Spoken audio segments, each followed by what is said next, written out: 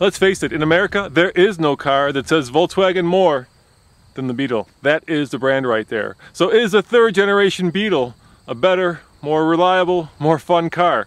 Well, let's take it for a ride and find out.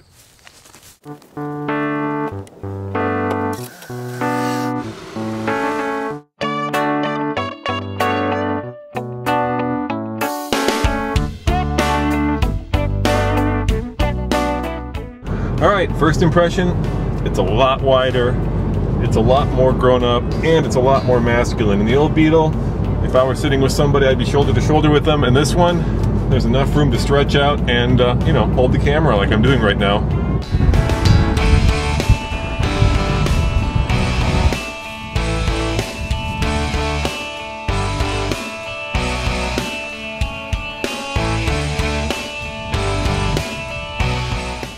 You know, we tried to go back to that air-cooled Beetle of the 50s and 60s and 70s and get that shape that everybody was recognizable, everybody knew, and everybody liked. Volkswagen added some performance-enhancing drugs to the new Beetle, think testosterone, and one of the ways they've done that is by adding this flat-bottom wheel. You know, the new Beetle was so specific in its demographic, mostly feminine, mostly female. We wanted to keep those same customers, but broaden and open up that customer base. And so we have something that's sportier, more aggressive, and hopefully appeals to everybody. The base engine is a 2.5, 170 horsepower, 177 pound-feet of torque. Then we move up to the turbo with 200 horsepower, 207 pound-feet of torque. And then the TDI that comes next year, it's the same one we have in the other cars, 140 horse, 236 pound-feet of torque.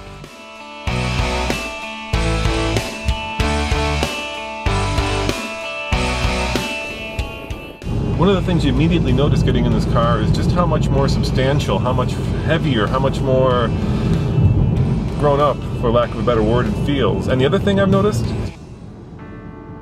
just how quiet it is. I think VW's put a lot of money and time into developing a more grown-up car. We start right around 19 grand for the base 2.5.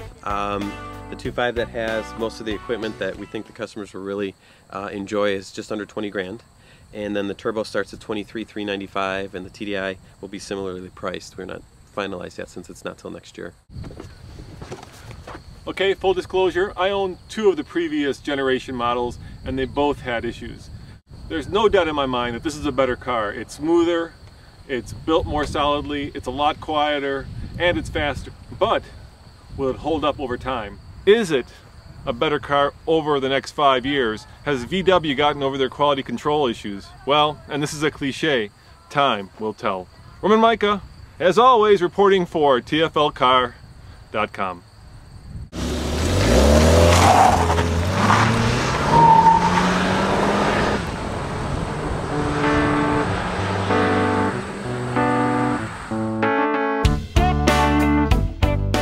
And what's the gas mileage when it's applied to the Beetle?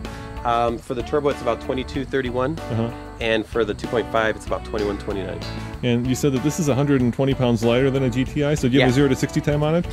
It's about 6.8. It's real similar, but we wanted to make sure that the GTI remains the performance halo of the brand, or the performance icon, when you think about the performance cars. So, I mean, again, it's a great car. It's just below a GTI. And this is obviously the image halo of the brand, right? This is the brand. I mean, this is what started Volkswagen.